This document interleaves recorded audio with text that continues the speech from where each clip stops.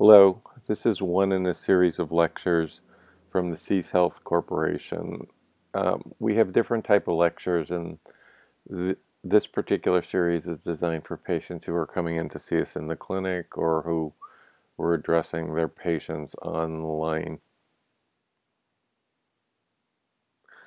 These lectures are educational, again, for the patients who are coming in, not intended to manage individual patients. They are not a substitute for seeing patients by healthcare professionals. Among the reasons are patients vary and no brief presentation substitutes for formal training.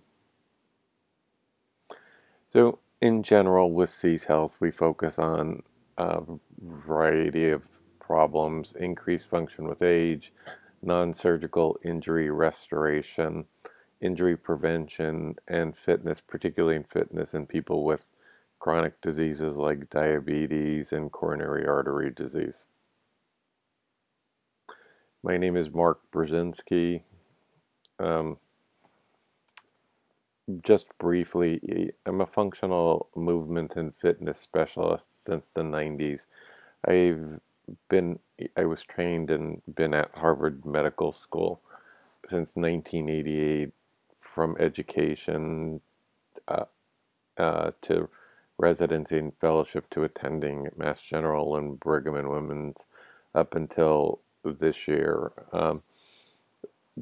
My residency is in internal medicine. My fellowship at Mass General and Harvard Medical School was in cardiology, but I was simultaneously doing functional movement at the time, and I formally moved to the orthopedics department as an internist in Harvard Medical School in 2000. I have a PhD in exercise physiology, certified personal trainer, and besides my functional uh, uh, fit, functional movement training, I also have training from physical therapy and orthopedics in the classical surgical exam that you see with orthopedics, PT, and athletic trainers, for example.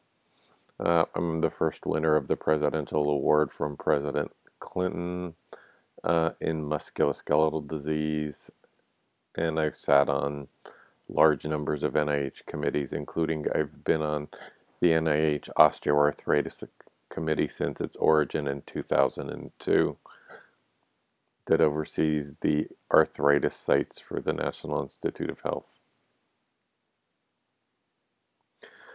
So we point this out in many of our lectures that one of the problems in the field of musculoskeletal disease, why do people not get better, is, in our opinion, the fact that if you look at fields like neurology and cardiology, there's surgical branches, neurosurgery and cardiac surgery. But for orthopedics, there is no internal medicine branch. And so we feel that uh, the exam is designed to identify surgical problems, which isn't a criticism of orthopedic surgeons. That's what they do. And there's also a large lack of outcome data, because you look at neurology and cardiology, the actual outcome data, how what works, what doesn't, comes from the medical end predominantly, not the surgical end. So to start off with why your knee hurts, we're going to discuss it because when the idea that somebody walks in, their knee hurts, and you focus in on the knee sounds logical, but it's actually it's counterintuitive that most of the problems in the knee don't come from the knee. And I use this example of the lake houses up where my family is from in Pennsylvania. It's on the largest natural lake in Pennsylvania. And the foundations have problems all the time, but it's not the foundations. You can keep patching the foundation, which is the way a lot of these musculoskeletal problems are treated, focusing in on the joint, but the underlying problem is the high water flow off the mountains and the high winds, particularly the jet stream coming from the high altitude. So the goal is redirect water, redirect wind, and not just keep repatching the fountains, which is a futile battle. So 3 areas we'd like to discuss with respect to causes of knee pain, and these are kinetic chain, the nervous system, and how both of these are affected by gait. So the kinetic chain for this discussion means that all bones, joints, bones, muscles, and ligaments, and a weight or force-bearing system can't be viewed in isolation. For example, when looking at the spine, all the components from the foot to the spine affect each other.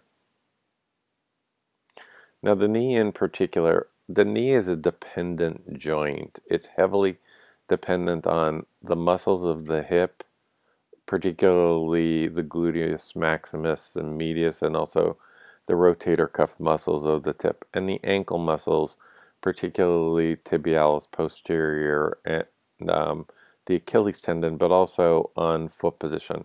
And it's also dependent, as we'll illustrate, on the nervous system. Proprioception, people know it roughly as balance. But a large fraction of knee problems come from problems in these areas. And even when you see traumatic injury, such as in contact sports, very often it's failure at the hip or ankle of the nervous system that actually causes the knee to have serious injury rather than the trauma per se.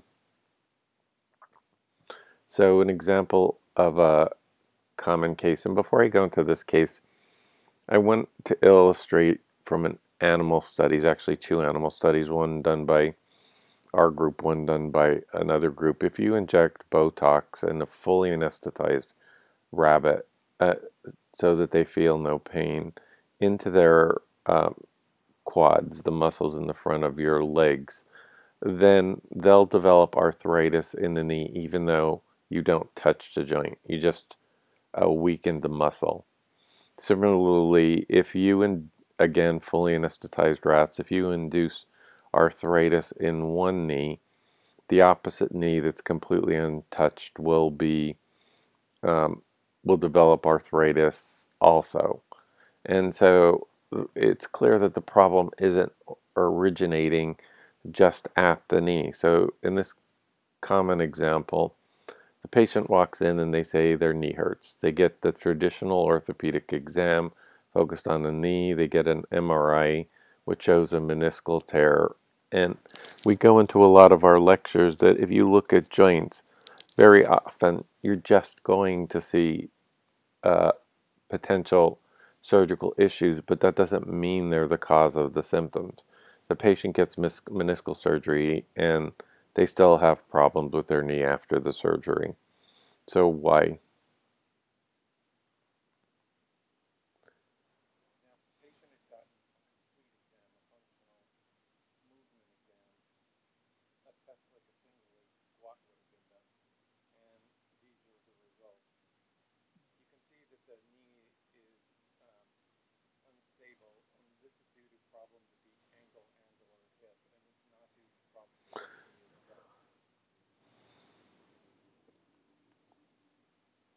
So again, in that last video, there's a little problems with a video on YouTube, but the knee just was wobbling all over the place on a single knee leg squat.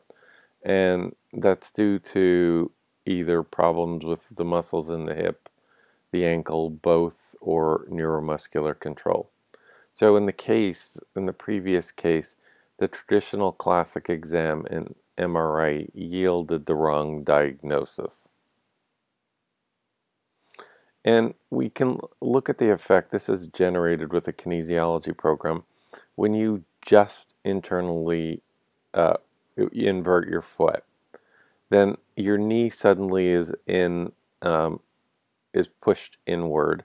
This affects the way the kneecap tracks. It makes the knee susceptible to more problems on the inside of the knee, such as meniscal tears or tearing of ligaments. And so the knee, again, is affected by both the hip and the ankle. and it's a very dependent joint. And you can imagine if you do this while during gait, that the problems are going to be exacerbated.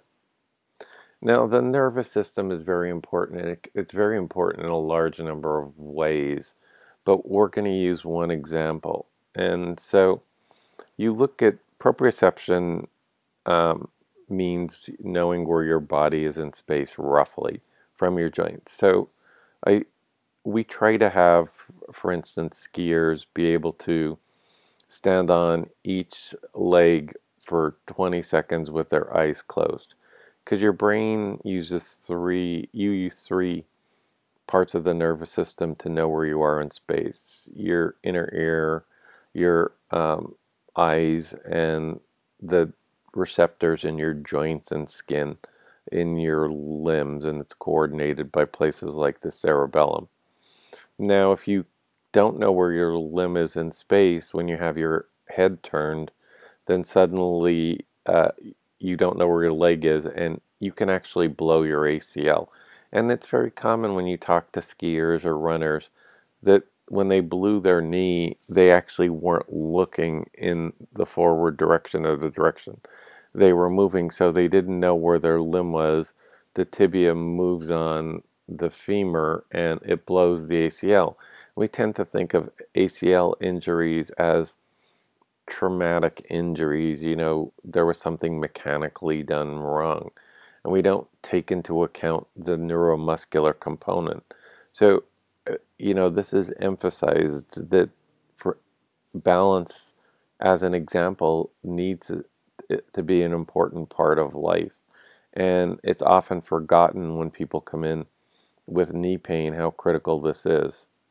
And then these problems just get worse with gait. We walk on average 4 to 5,000 steps per day. And when you walk, you know, if you're off in any way, you're just continuously hammering the joint or joints that are off, or muscles or ligaments or tendons. And so it all comes down to having a great gait and aligning, getting your neuromuscular system and neurosensory system along with your kinetic chain in line. So again, when you come into our office, we're going to focus in on the kinetic chain, the nervous system, and gait, along with the traditional knee exam. But don't be surprised if we don't order an imaging study of the knee, because we feel that the problem is not with the knee itself, it's somewhere else. Again, these lectures are intended for patients coming into our office. They are not a substitute for patients seeing healthcare professionals. Among the reasons our patients vary in no brief presentation. Substitutes for formal training. Thank you. Have a nice day.